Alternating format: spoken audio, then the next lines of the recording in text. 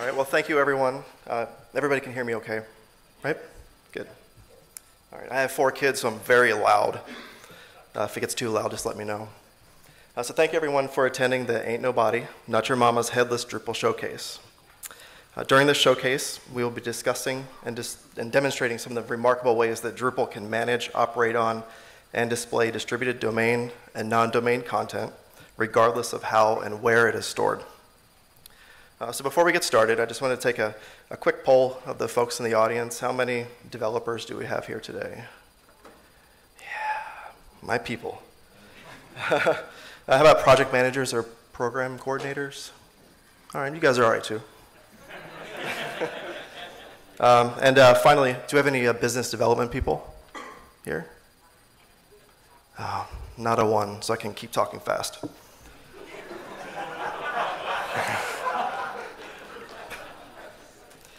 All right, so although today's focus is going to be on bodiless Drupal, I just want to take a few minutes to talk about the concept of headless Drupal. We will be touching on this a little later.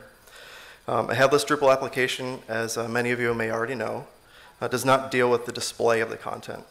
Authors and editors populate the Drupal database and file systems with content. And they also use other internal, external, or third-party applications to display that content. Drupal 8 makes this very easy through core support of RESTful web services and contrib modules like JSON API. I do want to make one very quick promise to everyone.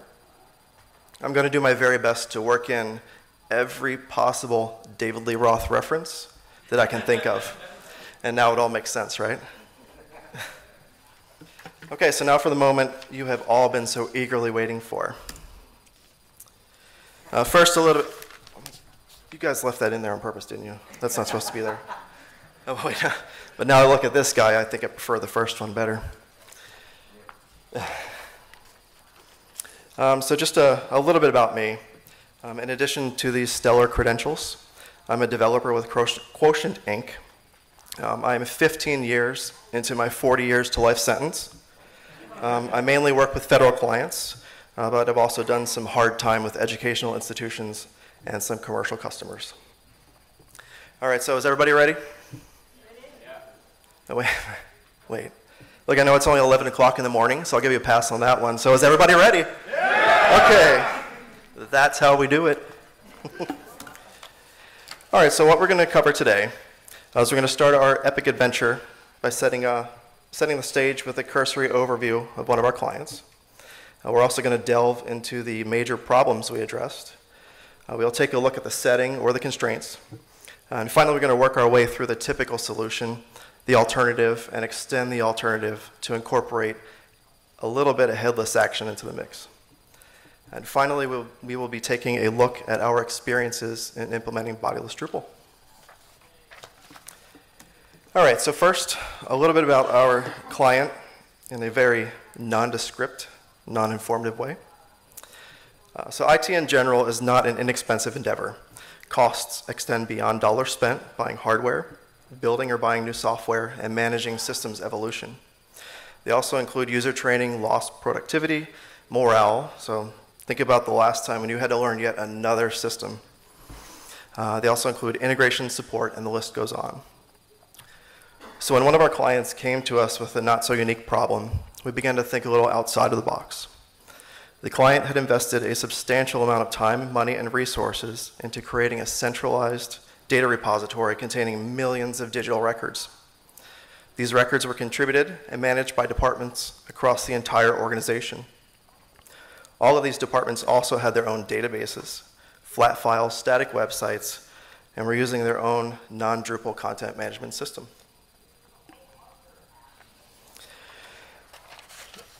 So to answer the problem, we're actually going to begin with a very few important questions. First, how are we going to leverage all of this domain content to build a website that not only maximizes our clients' return on investment of their existing systems and storage solutions, but also minimizes the disruptions typically caused by introducing new systems into existing processes? We don't want content maintainers to have to learn yet another content management system if they don't have to. So how can we also accommodate all of these external systems? And can this solution offer clients who maybe haven't made the head-first plunge into Drupal a way to transition to an interim, intermediate, or long-term Drupal solution? And we all know that's what they really want. Okay, so for the setting, we've got our data. Oh, brother, do we have data, and it's everywhere. But the client already has well-entrenched processes around this data. So in this instance, wholesale migration is not an option. Remember that ROI and disruption stuff we talked about earlier. Finally, we are bound by the client's infrastructure. Fortunately, that infrastructure supports Drupal. So let's take a look at a typical vanilla Drupal solution. So that looks pretty familiar, right? So the typical solution is to go all in with one system. For example, we would do a mass migration of existing data into Drupal. But that can be disruptive, expensive, and can waste those previous investments. It could be a good idea, on the other hand, if the client needed or wanted to deprecate legacy systems. So how's everyone doing so far? We bored to tears yet? No? So I saw some so-sos. Okay. So we'll keep going. Feel free to throw things. If you have a question, want to make this more of a collaborative thing. I hate talking to people. I like talking with people. So just, raise your hand, yell. I answer to a lot of things. All right, so let's go ahead and shake this typical solution up and look at the alternative. So a quick word of warning here. Don't get hung up on the names. We've given things names that we find mildly humorous, kind of like this presentation. But they're useful. So trust me, it could have been much worse. I wouldn't be able to stand up here and give a thought-provoking session about something that I called topless. So what we're talking about at an architectural level is different ways that Drupal can be used to solve problems. So far this looks exactly like the typical solution, vanilla Drupal, right? Thank you. I'm going to wake you up. But we are missing one key ingredient to this recipe. Remember all those gobs and gobs of data that we talked about? So a bodiless Drupal application does not store or manage the domain content. Rather, it accesses domain content and data that is stored in some other location. So it makes no difference whether your data is retrieved from a repo, a database, a file system, API, or even that terms of service violating server you connected using grandma's ISP connection. I see some guilty faces out there. So while I'm standing here with my back against the projector screen, I bet you want to see what I mean. So we might as well jump into a brief demo. Yeah? David Lee Roth? I nailed it. I nailed it.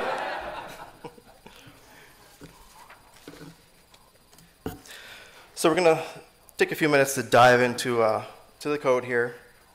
And what I really want you to focus on is how few lines of code this actually takes.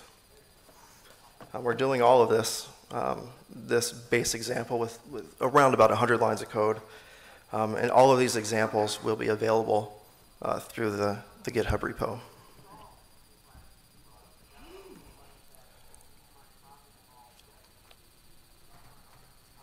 Pardon me, I failed speaking 101. I shouldn't have done that. So first, we'll take a look at the back end of Drupal. And this is going to support our bodiless solution. What we've done is we have a very small module that uses the form API. And this provides us and the content editors and authors a way to edit external data. So what this example is using, we're going to use a text file that lives outside of Drupal, and that's going to be a representative of our external data. If only it were that easy. So what we have here is the typical Drupal admin form to edit the content. And we will go ahead and just edit it slightly.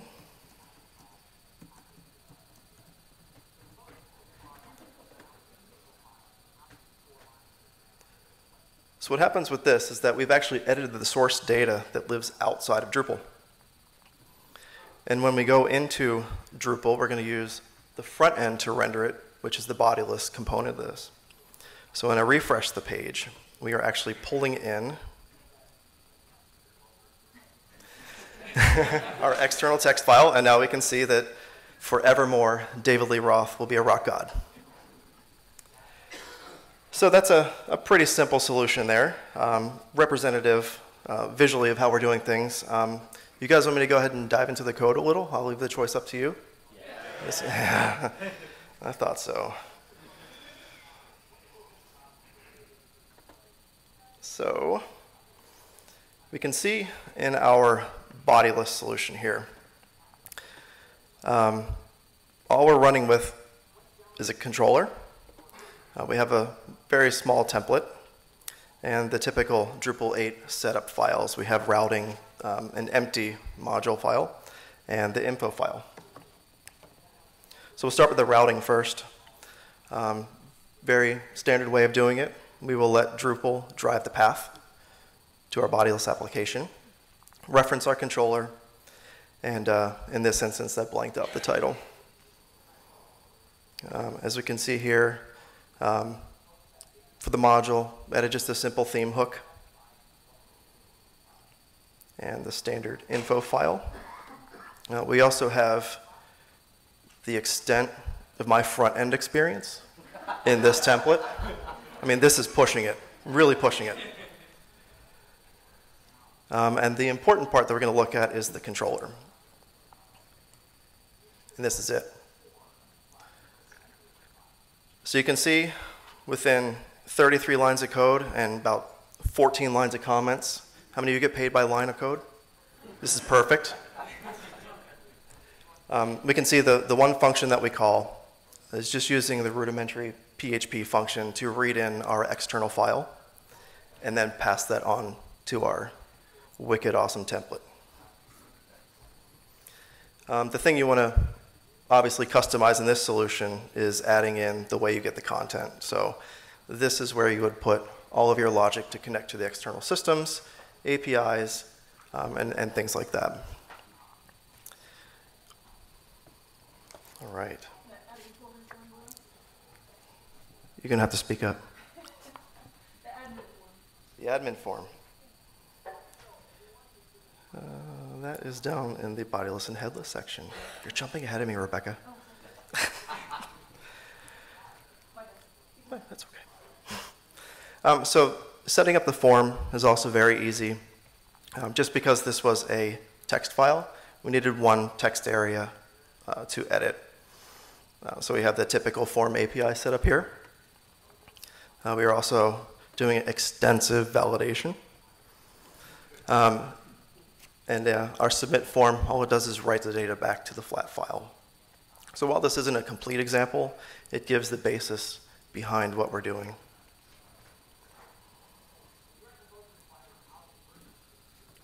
All right. There we go. So I'm going to keep begging you until somebody asks a question. Do we have any questions yet? All right, man, can't even fake one. Okay, so we've gone through our bodiless demo, and that's good if your client wants to continue using Drupal as the front end. But we want to extend this a little bit and to include some of the headless stuff that we've been hearing about, yesterday, the rest of today, and some tomorrow and Friday. So what if your client asks for more beyond the typical Drupal website? Maybe they need things like kiosks, interactives, IVR, or another lightweight framework they want to put on top. So in this instance, an application can be both bodiless and headless. And there's a running joke in our office that this is what we call soulless Drupal. So let's take a moment to explore how we can stretch Drupal even further. And what we're going to do is we're going to cherry pick the pieces of Drupal that we want to use. Drupal is the framework, but the framework is only used for performing CRUD applications. So those are your create, read, update, and delete actions on domain data. The domain data is stored elsewhere, which makes it bodiless. and it's delivered via non-Drupal front ends, which makes it headless. And they access the content via RESTful Web Services API, JSON API, or bypassing Drupal entirely. So now we're going to take a look at how these types of application level Drupal. I do apologize, I couldn't think of a good David Lee Roth reference for this transition. So if you're still humming Jump in your head, we'll just go ahead and stick with that. All right, so let's dive right into the bodiless and headless Drupal demo. All right, first I'm going to go ahead and show you how that works. You remember our form here in the bodiless example. What we're going to do is edit that one more time just to prove to you that it works.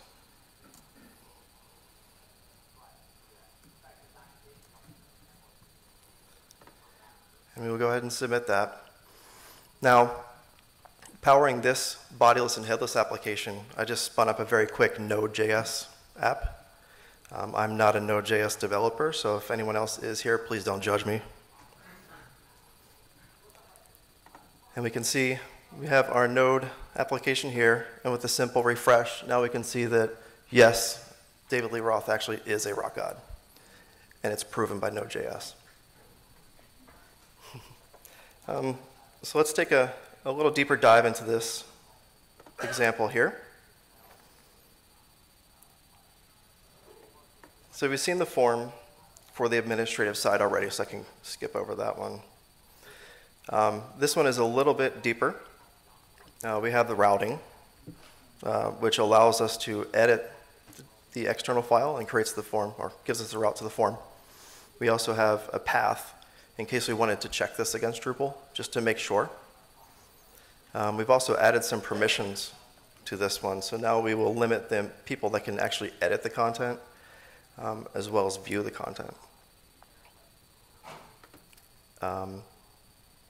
We've added in links to the admin, and what this one does is it adds that tab to the content page. So if we go back to Drupal and we're editing content, sometimes it's easy to give users, authors, and editors a visual cue. If we're dealing with a lot of data, we will segment these into tabs across the content screen, so it's just a little bit easier to get to than rooting through all the content.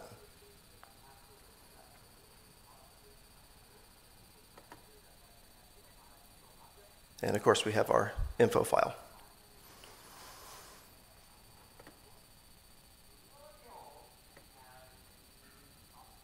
All right, so this is the main meat behind our bodiless and headless application on the Drupal end. So you can see we're pulling in the text file, and we're leveraging the form builder, again down here, to create the form.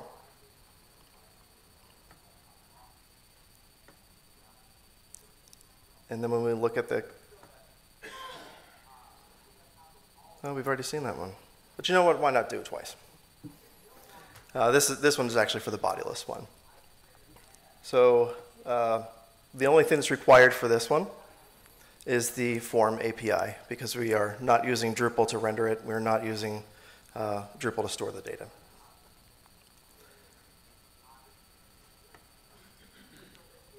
And we have our sample JSON file here. See, I told you, I don't do Node.js.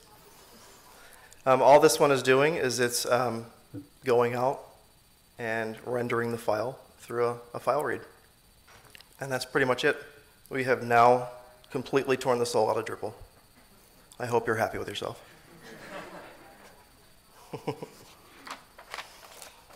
Okay, so those examples look awesome, but the real question is, does this really work in the real world? One more. So if all this seems a little far-fetched, like a bunch of geeks just trying to have fun, here's a very condensed version of some of the real client work we've done for the past 4 years at Quotient. As you can see, Drupal 8 is not required, though it certainly does make the job much, much easier. We've been doing this for years using Drupal 6 and 7, and this was long before headless and bodiless were known as things.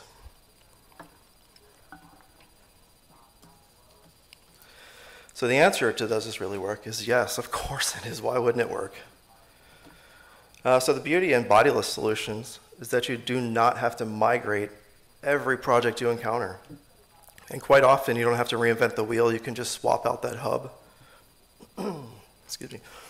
So if you find yourself looking at rebuilding one or more legacy applications, or working with distributed or disparate data, take a look at leveraging that existing data first and wow your clients with the efficiencies you can achieve by going bodiless.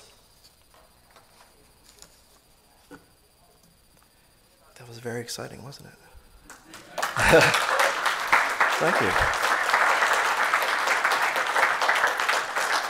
So, I know we have tons of time left. Again, it's because I have 4 kids. I yell a lot. I talk fast. I have to. So if there's any questions out there, sure. Actually, we have a microphone. No, I can talk. Yes. 4 kids. 4, yeah. That's not my question. Oh, well, that was your one question. This is awesome, but I'm just wondering now, because this whole demonstration dealt with one piece of content, kind of a one-to-one situation, whereas if we had many pieces of content, do we use some kind of node ID, as some kind of proxy that lets us know this file, this connection? We've done that. The solution, the good thing about this solution is it's very flexible. So you can link nodes to external content. We've done that for repositories, so we'll have sample nodes in the database, and they link out to external content in other systems. You can also leverage existing APIs from multiple locations at the same time. What we would typically use the Drupal database for in that instance is we would do some pre-processing of the data, add in the business logic, and Drupal basically stores the throwaway display data. So it can get refreshed, and it doesn't matter. It doesn't become the organizational content that the organization relies on.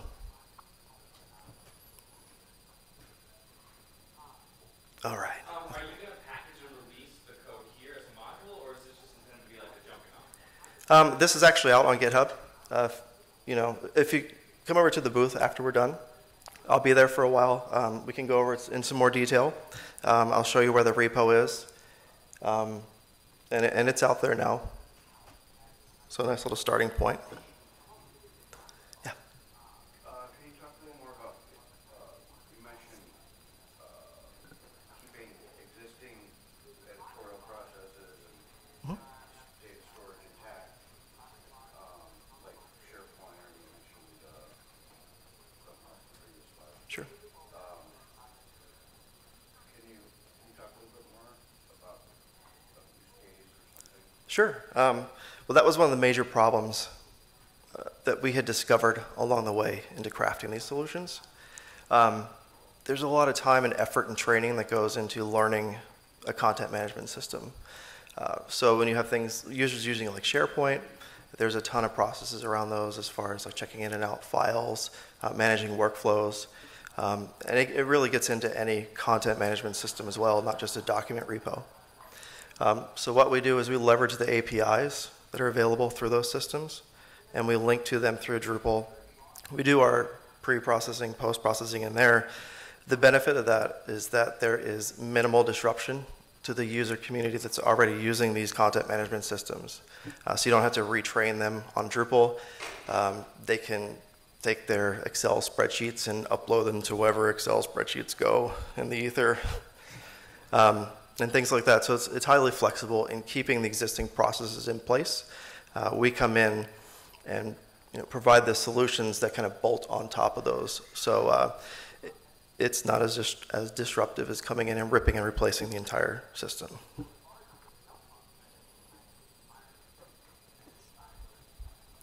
So my question is, if you click on the content tab, will there be a list of all pieces that are leveraging the bodiless piece?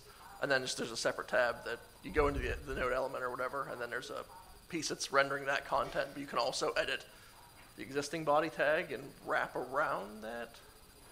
As far as in the admin or in the display? In the display. Okay. So you'd click on your node, edit. You'd have 2 tabs, one for the actual content stored in Drupal, and for the content stored in your text file. Is that possible? Yes, you can definitely do that. Yep. And typically what we wouldn't do is edit the external content directly. We have done that on certain occasions.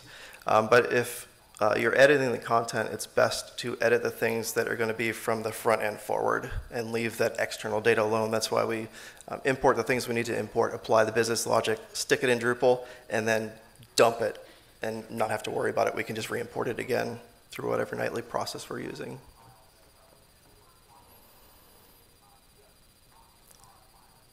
All right. Any other questions? Yes. Talk about not migrating. Mm-hmm. Isn't that essentially what you're setting up? Is you've now migrated all the content to another system? Right. So what we're doing is we are leaving the proprietary organization data where it is. So if someone's using SharePoint, for instance, we'll stick with that one. All of the documents and the data live in SharePoint. What we're using Drupal for is pulling that data in for display purposes only. And in certain instances, we will apply some business logic to it, and that's the data that we store. So it's a version of the data of record, but it's not the data of record.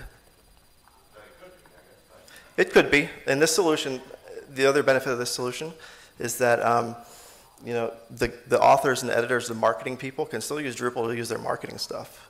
So that kind of data will live in Drupal, but the organizational data will be outside of Drupal.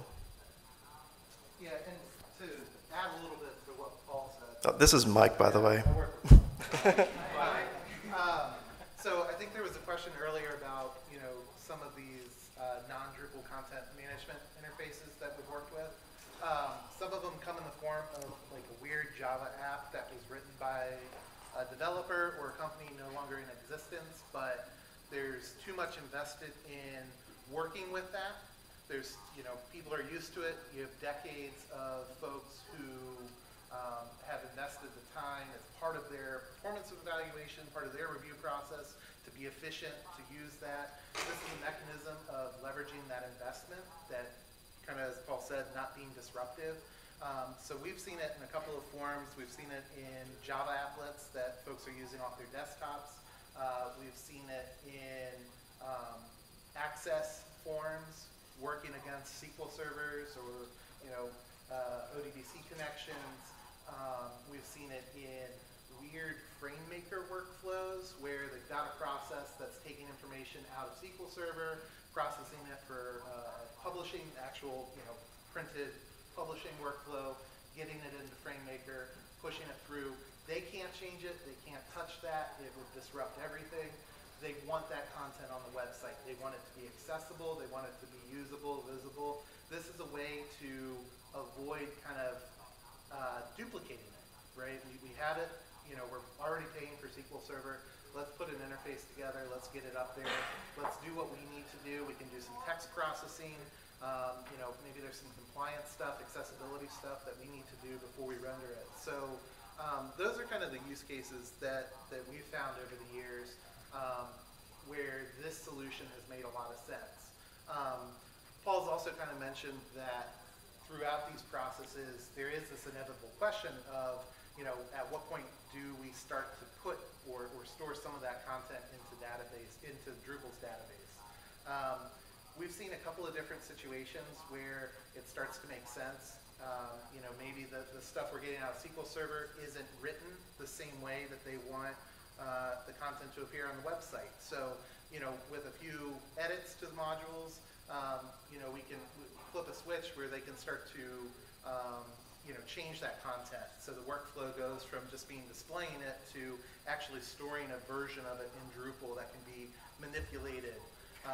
Maybe we add a sub-process to actually send that back to SQL Server. There's lots of different ways that this can grow iteratively as the workflow for our customers evolves and changes and embraces it.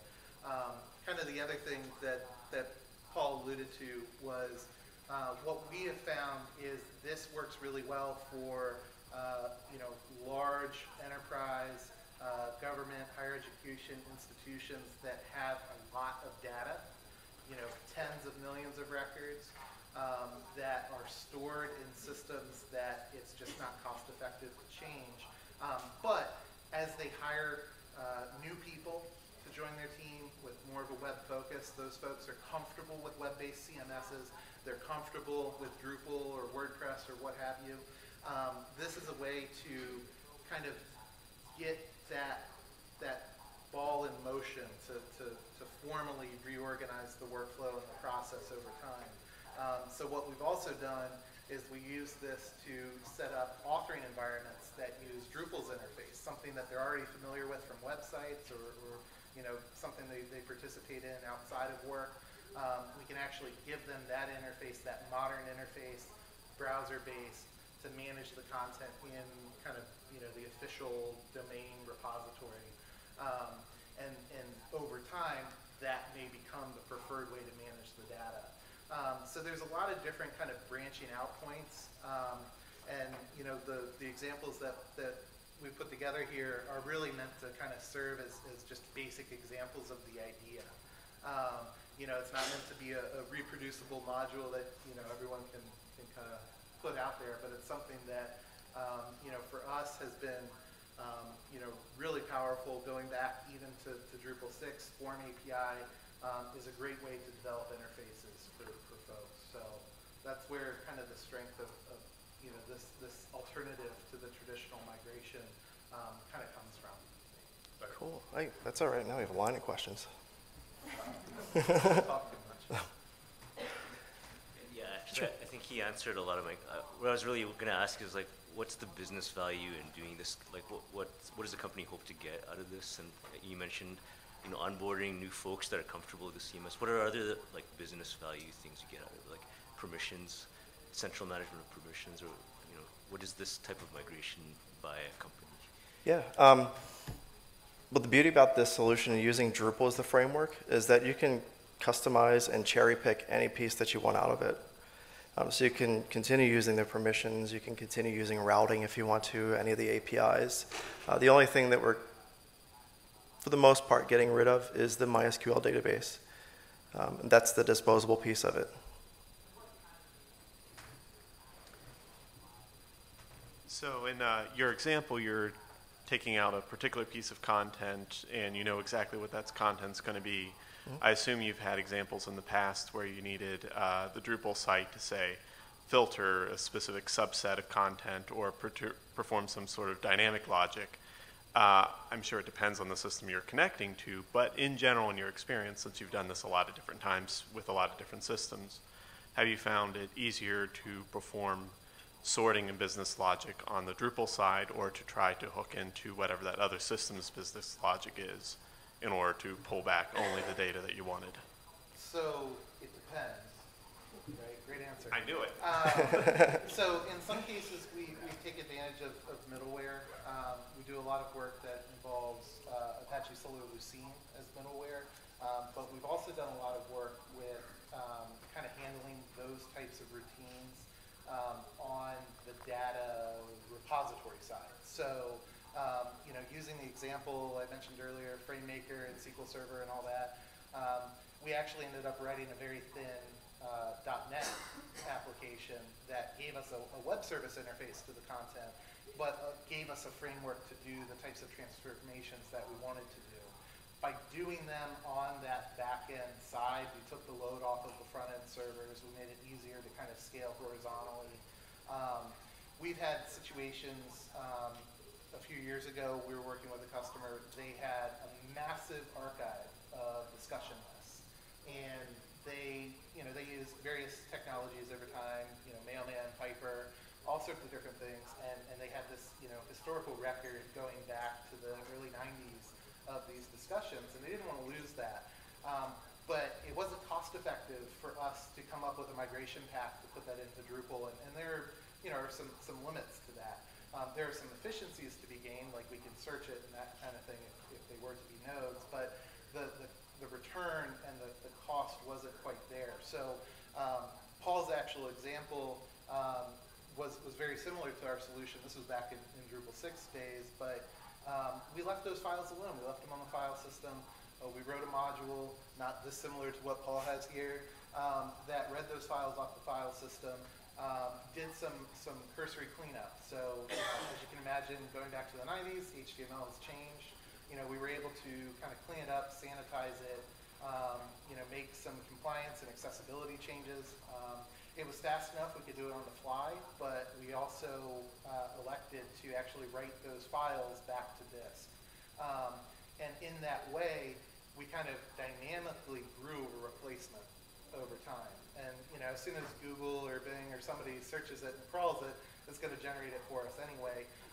But it kind of allowed us to take what would have been a month-long process of iterating over a migration script, testing it, validating it, and condense that down to a few days of work. So, Thank you. So Drupal relies, a lot of the views and displays and layouts, all that stuff, it relies on really highly defined fields, and when you look at something like, say, something horrific like Cold Fusion, right, what you got as an editor, the person that tends to jam everything into a big HTML block, and I've dealt with trying to migrate this content in, and it's a real nightmare. So how do you deal with going from a very loosely defined data to bringing it in a useful way into Drupal? Yeah, we've done the static content migrations as well, but I think what Mike had just spoken about kind of speaks true to that. If we take Cold Fusion, that's going to output HTML. So what we would typically do is use a crawler to determine what the rendered output files are, and then dip right into the process of including those external files, doing any pre-processing, cleanup, or anything like that, and using Drupal to display those and theme them. So just DOM processing? Yeah, for the most part, we found the DOM to be easier to do than any hard like regex or that type of thing. What we try to do in these situations is go back to the faster components of PHP. So any of the C standard library string functions, we try to solve the problems with those first. Regex is kind of if we can't figure it out. But if we need to do a lot of manipulation to structured content, XML, HTML, then we'll use DOM processing library. The nice thing is, because of the way that we kind of structure this solution, if it's something that we can't do efficiently in PHP, we can usually do it on the data repo side, since typically that's going to be Oracle Java, .NET, C#, SQL Server, in some cases Cold Fusion. So what we've done in the past, and we had one example of this many years ago, they continue to run the old Cold Fusion site behind the scenes, on their network, off the DMZ, off the internet. And we actually just edited the templates, the Cold Fusion templates for that site, so that it spit it out in a structured way. And that actually allowed us to grab that content as if it were a web service without it being a web service. It allowed them to continue to use that site. That's what they were used to using. But we were able to put some structure into it that we could hook into much easier, much more easily on the front end. And in some cases, we do pull it into Drupal, as well, back then, Drupal 6, it was CCK. But, fields, you can use field formatters, you can use entities. If there's something that makes sense to break out and to kind of put into Drupal as a first sort of party citizen, we can do that. Otherwise, you're kind of left with having to come up with weird, views hooks or search API hooks to kind of integrate everything together.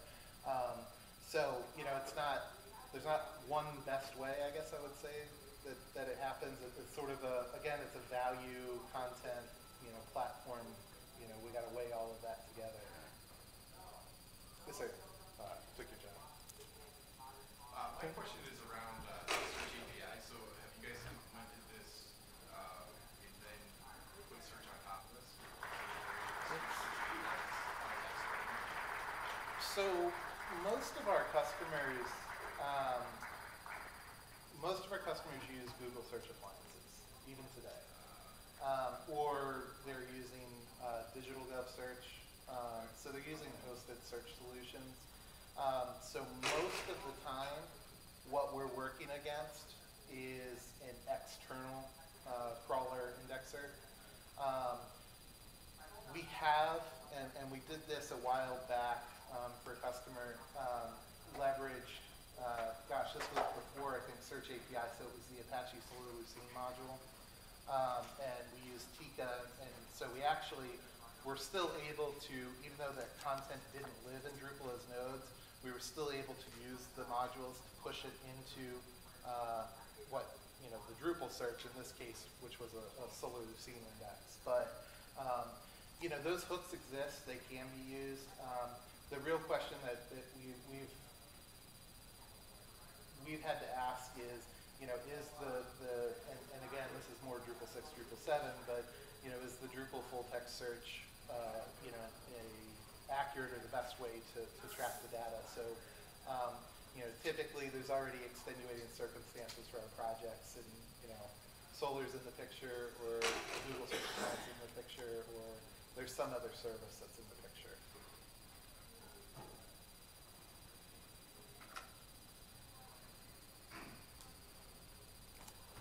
Paul, quick question for you. Sure. Off topic, very much. Oh. I don't think there's any questioning the excellence of David Lee Ross' work with Van Halen, especially on the early albums. Of course. Since you mentioned him exclusively in your presentation, I'm curious what your favorite VLR solo song is.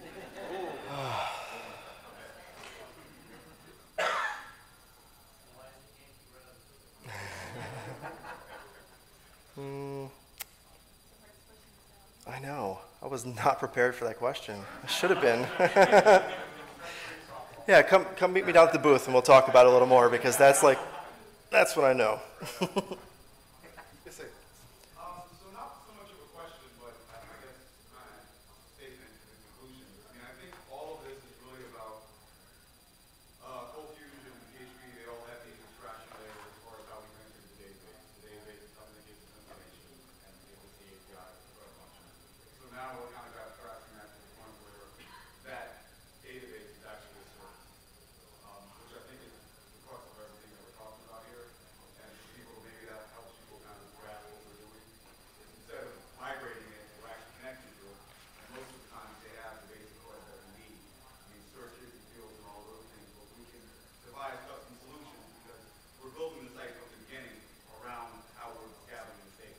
So we're not limited by the regular Drupal thing, because we're building it from the beginning to do that. So, Thank you. Right? All right. Looks like everybody's as brain dead as I am, so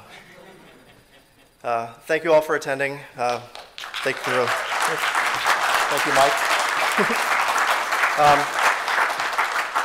Enjoy the rest of the conference. If you guys want to discuss any more with us, we're downstairs, booth 125, all the way against the wall, almost all the way down. We'll be there through the remainder.